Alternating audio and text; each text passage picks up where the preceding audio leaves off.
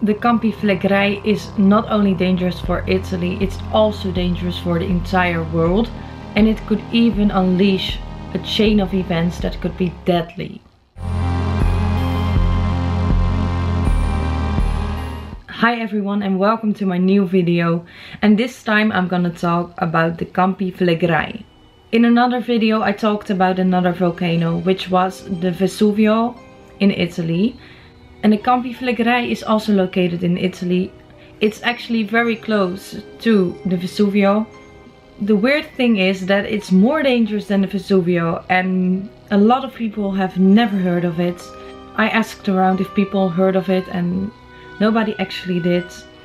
I never heard of it. I was doing some research on the Vesuvio and I was talking to my friend Francesco, and he told me about it, and I was really, well, it was surprising that I never heard of it, because it's really a very dangerous volcano, one of the most dangerous volcanoes in the world.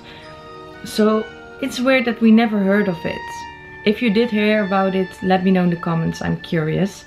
It's lurking beneath the surface without our knowledge, and experts even think that when it erupts it will be something we have never seen, so they don't even fully know what will happen if it does happen. They do know that it's gonna erupt eventually, just like the Vesuvio, but the question is, when will it erupt? Will it be anytime soon, or will it take 1,000 more years? We have no idea. But I'm gonna give you some more information, and I'm gonna tell you what we know today. I don't think we have to worry right now, but as I said before, it's always hard to really know when a volcano will erupt. The Campi Flegrei is also located near Naples. Campi Flegrei means burning fields.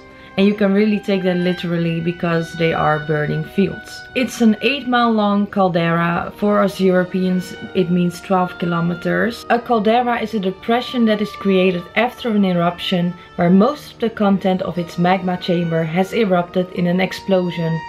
You can also see it as a bowl shape. Since 2003 it's a national park, so you can also visit it if you want to. It's also on my bucket list, so I hope I can visit it one day. It's mostly underwater, and the caldera contains 24 craters and volcanic edifices. One of the craters is named the Solfatara. It was considered the home of the Italian god Vulcan. They called it the Forum Vulcani. Vulcan was the son of Jupiter and Juno. He was married to Venus, and he was the god of fire, volcanoes, and of the smiths. He even forged the lightning bolt of Jupiter. The name Solfatara comes from Solva and Terra, which means land of sulfur. There's also a lake called Lago d'Averno. It's located in the volcanic crater Averno, and it's also a very important mythological place. They thought that it was the entrance to the Hades. The Hades was the underworld. That was the place where you would go if you died. A lot of Roman mythological stories take place there. The Campi Flegrei is not only dangerous for Italy, it's also dangerous for the entire world. It will cover Europe in inches of ashes, and it could even unleash a chain of events that could be deadly. It can create food shortage, drought, and even economical crises. But do they really know if it's gonna erupt anytime soon? Or do people just talk about it to scare us, or to have an interesting topic for a video like I have now? I found some things on the internet that they have said, and I'm not sure if it's true, but it's just very interesting to hear about it. So I'm just gonna talk about it, and feel free to give your own opinion about it. Scientists have seen that there is intense activity in the Campi Flegrei. Italy has a lot of earthquakes lately, even deadly ones. There was even an earthquake on the western edge of the Campi Flegrei area. 2 women were killed and a lot of people were injured. As I said in my other video, before the Vesuvio erupted in 79 AD, there was also an earthquake 16 years before. And this was a sign that the volcano was active, but people just ignored it. Or you could say that they didn't know it was a sign, because people weren't that intelligent back then. So scientists fear that it might be the same case again. But this is only speculation, they don't have evidence. What they do know is that the water in the craters has risen in temperature compared to a decade ago. It takes a lot of energy to make the water hotter, so it could be a sign that the volcano is active again. The volcano is also filling himself with CO2 and water dams. They are coming from the magma, which is getting less space within the volcano. So if the pressure will be too much, it has to put itself outside, and then the terror will begin. The ground is also elevating with a few millimeters each year.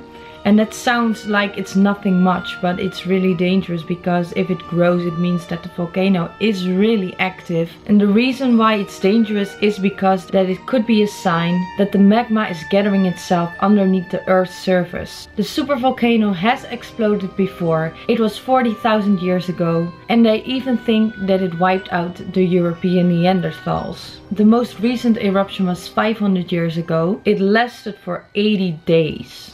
That's just bizarre. We don't really know a lot about it, but I guess people have died and it was horrible. And it was not as bad as the one that happened 40,000 years ago. So it could have been a small one, but we don't have enough things to show that can prove what happened. Because of activity below the Earth's surface, there were also towns that sank into the ocean. You can compare it to Atlantis, for example. We have never found Atlantis, but you can see this town. It's called Baia. It's unbelievable, but this town is now at least 15 feet below sea level.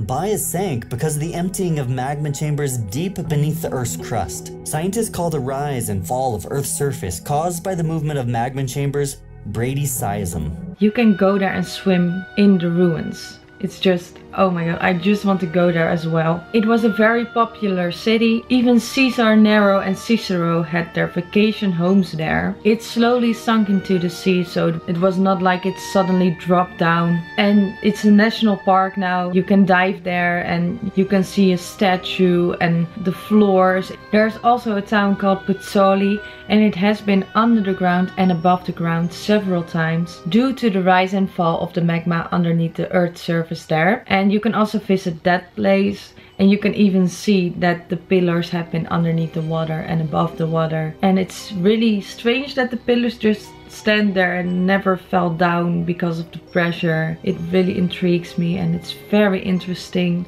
and also very beautiful. Geologists were stumped by these three iconic columns for decades. They had no idea how these columns could have erosion from the sea. It wasn't until scientists figured out that ground level is affected by the rise and fall of magma beneath it that this mystery was solved. We got some water bubbling out. This place is still very, very geologically active. We don't know everything about eruption, but luckily there are a lot of people who are working on it to get more accurate predictions. For now, people still don't know when the Campi Flegrei will erupt. One of the speculations is that it will erupt in 2020, so that would be very soon. It's only 2 years from now. I have a video where you can see what happens when it erupts.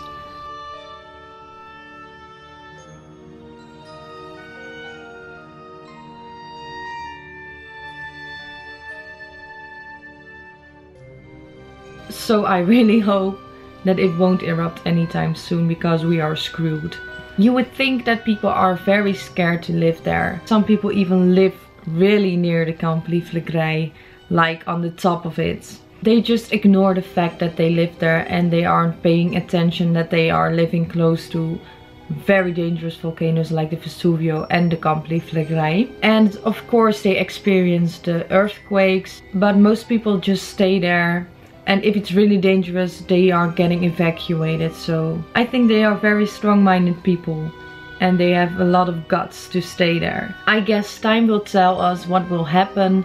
Of course, the earthquakes are really dangerous, and it definitely rings a bell. But that only means that people are paying more attention to the volcano. So I think they will take more time to see if it's gonna erupt, and that's a good sign. This was my video about the Campi Flegrei. If you want more information, I also found a cool video where they are talking about signs and showing you some places you can go to. And they are showing the activity in the volcano.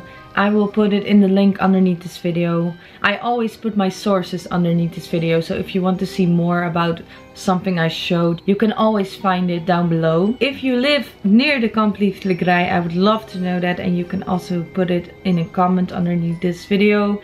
If you just want to talk about it, you can also leave a comment. Please like my video, that would help me a lot. And if you like my videos even more, you can subscribe to my channel. That would mean even more to me. And thank you very much for watching. I hope you liked it. I had to look up a lot of stuff, and I'm sorry if I pronounce things differently, but yeah, it's just gonna be a struggle for a long time until I'm more used to it. Thank you for watching, and bye.